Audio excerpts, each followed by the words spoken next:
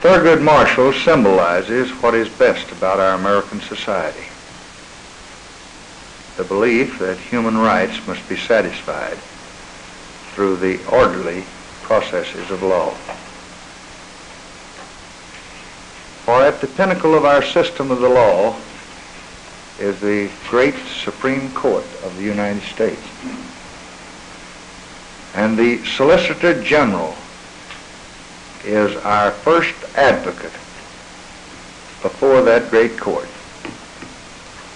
So it is a cause of profound satisfaction to me that in Judge Marshall we shall have an advocate whose lifelong concern has been the pursuit of justice for his fellow man. The only thing that I can say at this stage is that when I came into this room, I had the determination to do the best job that could be done in this position with as many hours of the day as I could stay awake. But after listening to our President and Mr. Justice Black, the only thing I can add to it is I'll just have to find some more hours and some more days to be able to live up to the faith that the two of them have and what has to be done for the country. Thank you very much, Mr. President.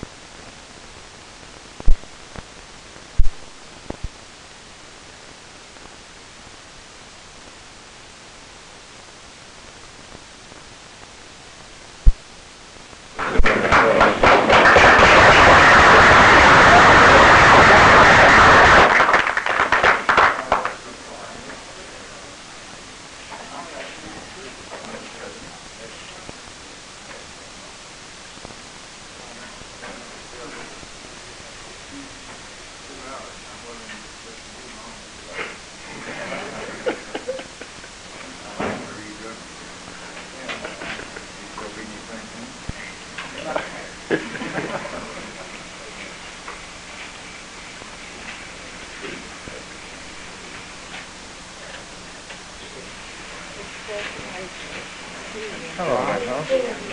How are you? Why don't you come down and live with us? You going to stay up there in New York? My, you're fine looking.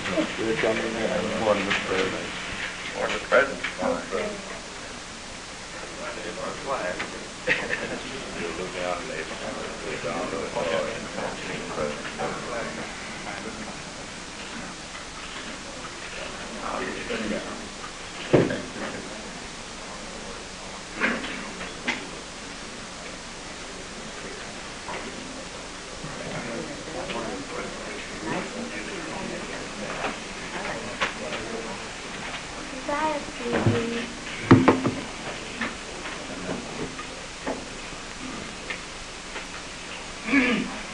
Judge and Mrs. Marshall and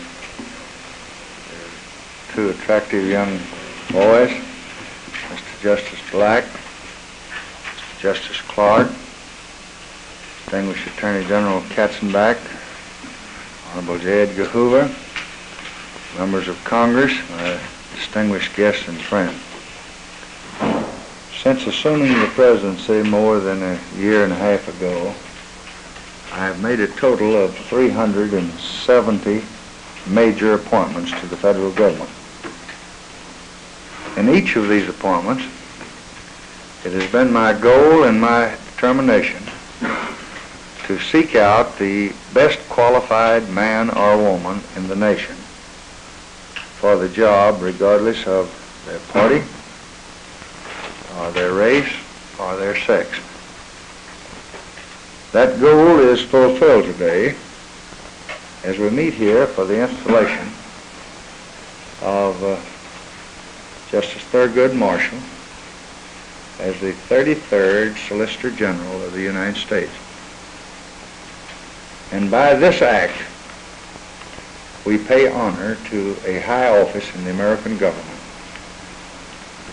to a man, and most of all, to the law.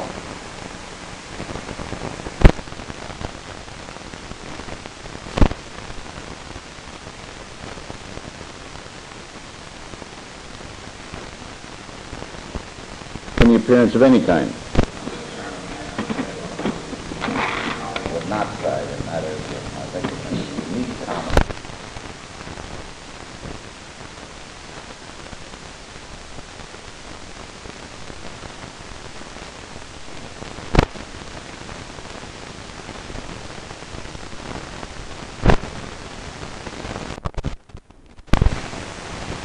For although his client will always be the United States of America,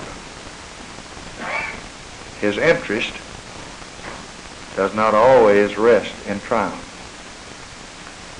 As Mr. Justice Sutherland once observed, the government's paramount interest is not that it shall win a case, but that justice shall be done. And that is the interest that we vest in the Solicitor General. In performing it, he serves not only the executive branch, but he serves the court itself. For traditionally, it has relied on him to set the standard for all the American bar in the country to follow. The position of Solicitor General is one of tremendous responsibility, and it is also that able scholar Archibald Cox, President Kennedy's Solicitor General, who said, "The finest lawyer's position in all the world." And I want to say at this point that few men have served more forcefully or more successfully as Solicitor General of the United States than Archibald Cox.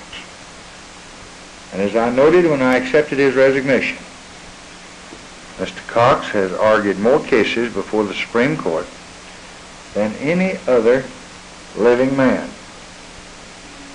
And he will hold that record at least until Thurgood Marshall will. And he has argued those cases with remarkable effectiveness. His return to private life has left a void that can only be filled by a great professional from among the highest ranks of the American bar.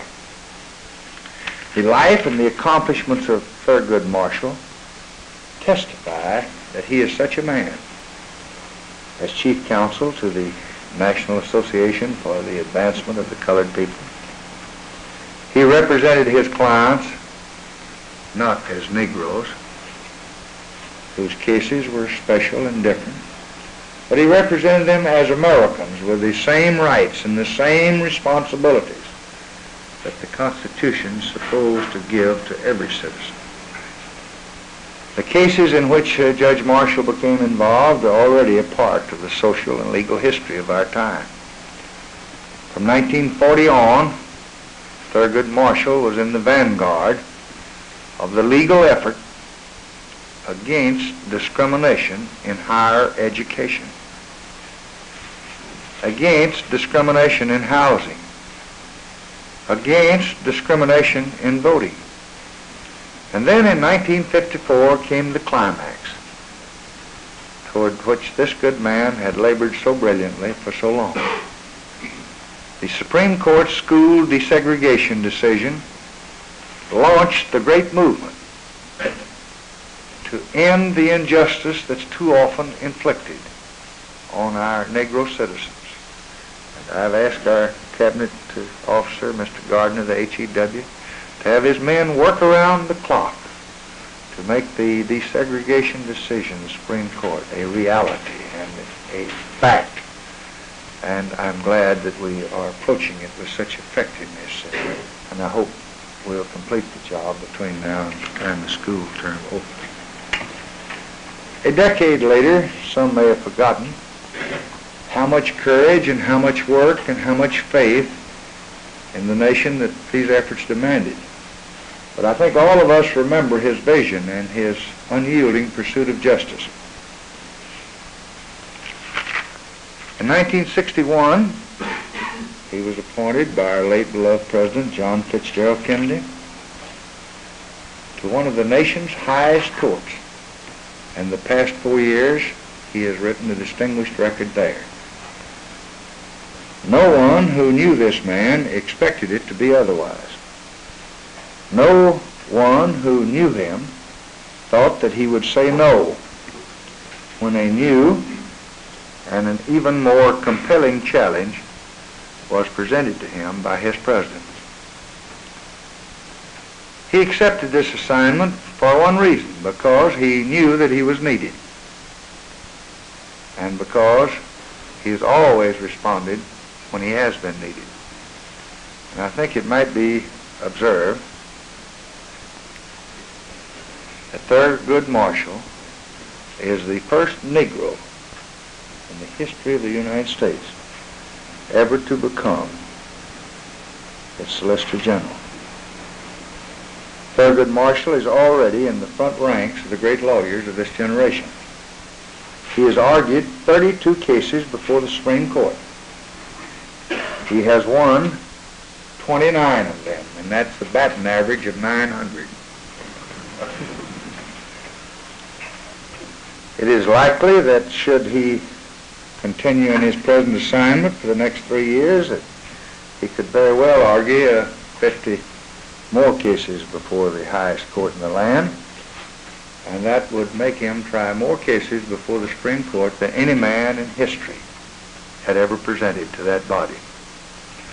But what is more relevant is that his nation has now progressed to the point, in large measure because of some of the things that he has done, that race really no longer serves as a bar to the exercise of experience or as a bar to the exercise of one's skill.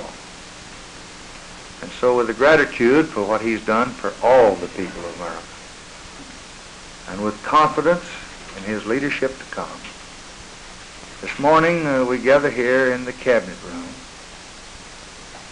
in the great capital of the United States, where we hope very shortly we will have home rule and select our own officials, to salute Thurgood Marshall, the great American, the new Solicitor General of the United States of America.